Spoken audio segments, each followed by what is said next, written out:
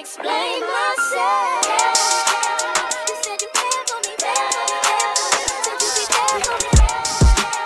You said you care for me, care for me, care for me. Said you be there for me, cry for me. You said you die for me, give to me, give to me. Hey guys, I'm Aisha Morris, and today with Wrist Work, I have a special guest. Hi, I'm Joy, and I'm one of Miss Morris's students. So we have Joy today, and we're going to make stuffed cabbage rolls. I chose to use purple cabbage because it's full of color. So the first thing that I did was I put it in boiling water. And let's see if I can get this out.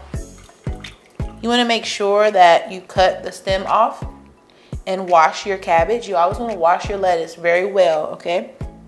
And then I put it in the pot facing down so that the water can kind of get inside of the leaves. So we're just going to strip it off and get a couple of leaves off. So the leaves are already cooked and really tender. You can use green cabbage as well, but I just chose purple today. If you want to get a bright purple color, you can always put it in an ice bath. An ice bath is just water and equal parts water, equal parts ice. And you kind of want to shock it a little bit. So if you have time, you can do that. But you just want to do this for about 5 minutes in a pot so that it can get really tender. All right. And we have some ground turkey. We have some carrots. And I cooked the ground turkey in scallion. I used one green onion.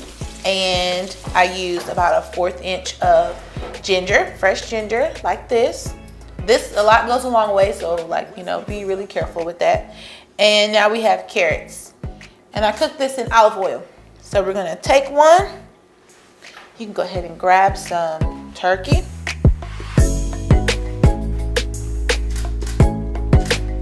You wanna get it all the way into the center of the leaf. And a little bit of carrots. Pretty good.